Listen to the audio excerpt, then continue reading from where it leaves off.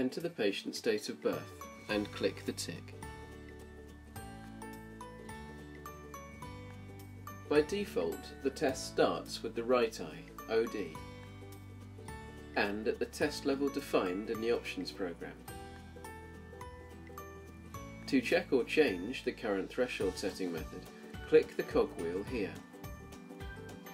The options are set by patient age or measurement. We will leave it on the default setting. And the algorithm be left on standard. Press the RX button for help on trial lens additions. The table in our help file displays the recommended additions by age. Ensure the patient is seated comfortably with their left eye occluded, and line their right eye up in the video window. Use the chin rest buttons to adjust the height of the patient's head. The volume of the beep can be adjusted here.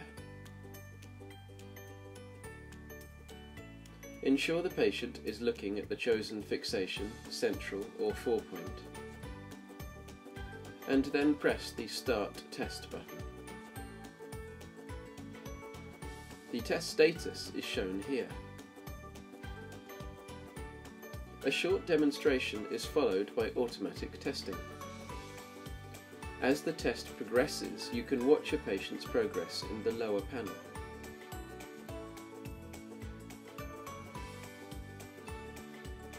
The false positives rate is an important patient attention indicator to follow. To stop the test at any time, press the stop button. The patient can also pause the test by holding down the response button. To continue, just press the start button again. The time between presentations is tracking the patient's response time, but can be manually adjusted by clicking the buttons, plus to run faster. If there are no missed points, then the test will stop after the first stage 26-point screening test. We can now realign the patient, press the OS button and repeat for the left eye.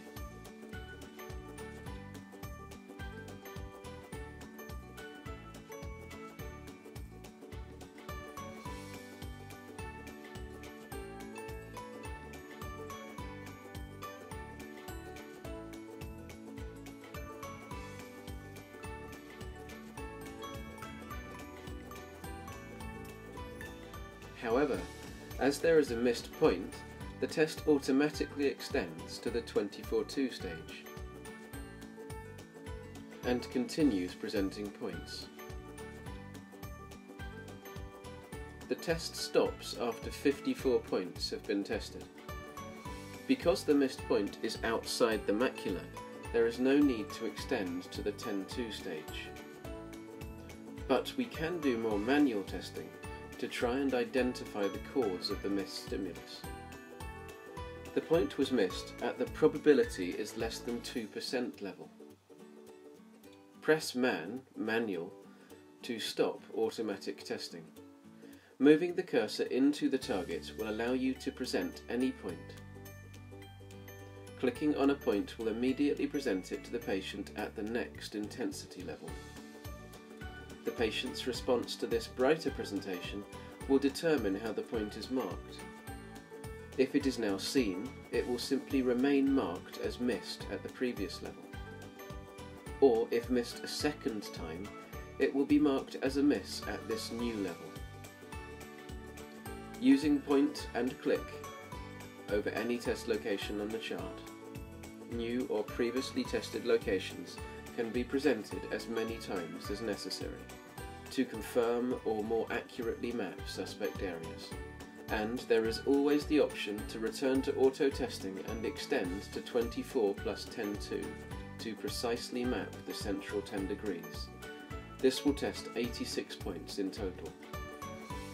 Once finished, a report can be generated by pressing print. The software will generate a PDF of the charts that you can print, save or email. Pressing Save lets you add the record to the database. You can set up a new patient record or load the patient details if they are already in the database. We will select from the database.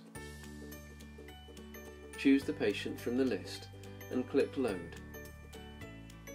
Amend the details if necessary and click on Save. This message means that the selected backup location is not available. No database backup has been made this time. See the Options program for more details. To start a new patient, click here, or here to exit back to the main menu.